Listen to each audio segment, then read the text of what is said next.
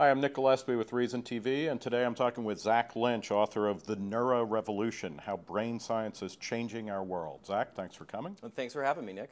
The Neuro Revolution, describe it for us. So throughout human history, we've gone through an agricultural revolution, an industrial revolution, and we're in the midst of an information revolution. You skipped the sexual revolution. Well, I've only heard. That's been going on forever, right? So the Neuro Revolution. So the Neuro Revolution is where brain science is literally impacting nearly every aspect of our lives. What are the three kind of developments in the Neuro Revolution or in brain science that excite you the most? Well, brain science is changing nearly every aspect of our lives, from marketing to entertainment to law to theology to art, and across there's also great implications for medical sciences. Talk about, say, marketing. How, I mean, we're understanding more about how the brain works and how it influences our behavior, conceives our behavior. You know, how does that affect marketing? Right, so the nascent field of neuromarketing is very interesting and it's blossoming. There's about 20 firms worldwide that are focusing on how to use EEGs and fMRIs, new brain scanning technologies, to improve the effectiveness of advertising. Does that create a world of kind of shopping automatons where we just, you know, I mean, is this... Can you press the buy button? Yeah, I mean, is it an update of something like The Hidden Persuaders, the book about advertising in the 50s, where it said, okay, you know what, we're going to sell red cars because red triggers something in the brain or whatever. I mean, how does this move beyond that kind of sensibility? Well, there are definitely more advanced techniques and real-time responses based upon how individuals, their neurobiology actually responds, and which part of the brains actually respond to particular parts and pieces of different advertisements. Does the individual or something as quaint a notion of free will or self-determination or autonomy, does it go out the window in the Neuro Revolution? Absolutely not, no. The Neuro Revolution is really a broad societal global revolution where neurotechnology begins to impact nearly every aspect of our lives. Everything from warfare to how we develop tools to improve cognitive fitness. So, I mean, this you talked about medical advances. What are the kind of burgeoning or most exciting kind of frontiers of medical science as it relates to neuroscience? So there are two very interesting areas. One is optogenetic neuromodulation.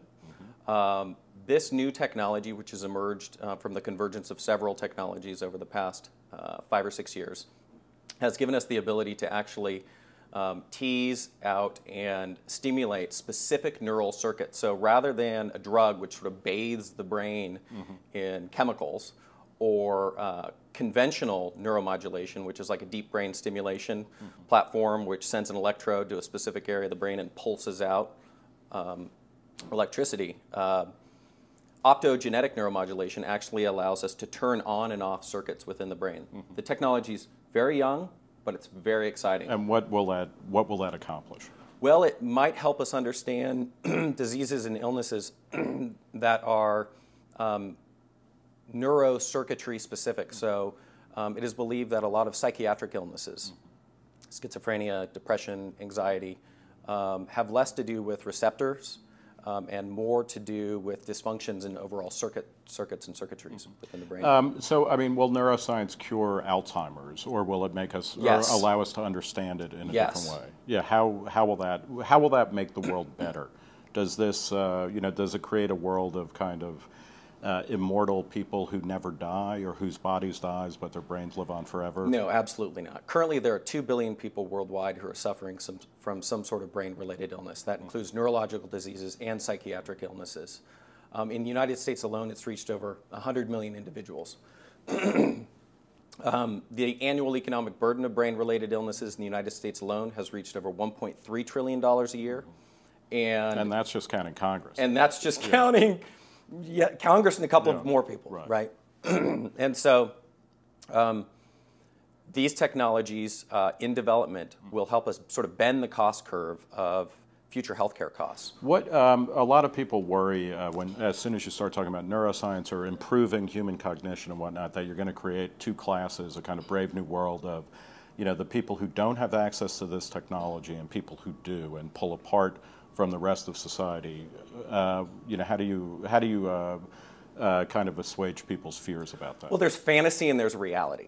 Okay. And if you really take a look at where the technologies are headed, most of the technologies in development are around enabling people to perform slightly better at tasks that individuals around them are already performing relatively well.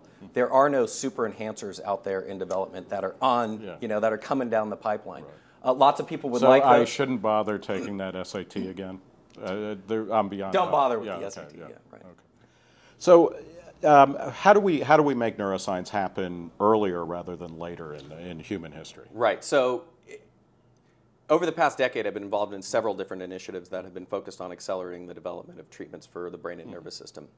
From everything from launching conferences to bring together VCs together with sort of researcher entrepreneurs who are developing these next generation treatments, launching an index with NASDAQ so that you can track publicly traded neuroscience companies. How can we develop programs to accelerate the flow of capital towards these innovative companies with these new technologies to bring these new treatments to market? Right. So we need to harness the free market. We need to harness the capacity of individuals that are already doing this work and figuring out how to make it a more attractive place for private capital to actually place their money. What's the role of kind of government regulation in either speeding this up or slowing it down? So another initiative that I've been working on is the National Neurotechnology Initiative. This is a piece of legislation that we introduced into Congress 2 years ago. Its focus is on improving national coordination among the different agencies that are focused on neuroscience research and development, the DoD, the VA, the NIH. There's currently about $8 billion a year spent among those 3 different agencies in neuroscience research. In federal dollars. In federal dollars, okay. Right. And they're not coordinating very well. Correct. Correct. So what would better coordination mean? Well, you could do a couple of different things. You could have a national coordination office that would coordinate neuroscience research occurring among the different agencies so that they would have improved visibility and information flow. Not necessarily telling them what they should be doing or how they should be coordinating, but just letting them know what the different types of research that's occurring, let's say in traumatic brain injury or post-traumatic stress disorder in different areas of the government. Within the NIH itself right now, there are 16 different institutes out of the 27 that are currently focused on some sort of brain or nervous system illness. Do you think that, is it the market that is going to deliver the biggest bang for the buck here in terms of developing and bringing to market solutions? There's a huge opportunity. Like I said, 2 billion people worldwide suffer from a brain or nervous system illness. So if you had one policy initiative or one policy change that would allow this to happen more quickly, what would it be? I would improve the ability and capacity for private companies to be able to invest in neurotech companies. And how would that happen?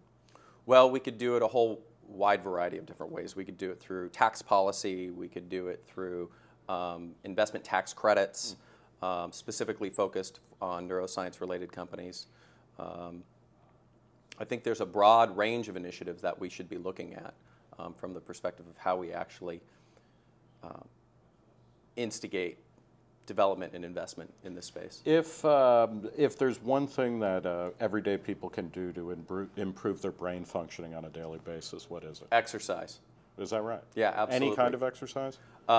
Preferably something that gets your heart rate moving for 15 or 20 minutes. And why does that help your brain? Oxygen gets to your brain and it helps your circuitry stay happy. I was really hoping you were Lots gonna of hugs as well. Lots of hugs? Lots Okay. of hugs. Oxytocin is good for the brain. What about drugs? Drugs, not hugs. Come on, there isn't a drug that we can take right now? Well, it depends on your definition of drugs. Okay, all right. Right? Love is the drug, right? I think that's what Paul Zack would say. Yeah. Right. Well, I want to thank Zack Lynch, author of The Neuro Revolution, How Brain Science is Changing Our World, for talking to Reason TV today. I'm Nick Gillespie. Thanks, Zack. Thanks, Nick.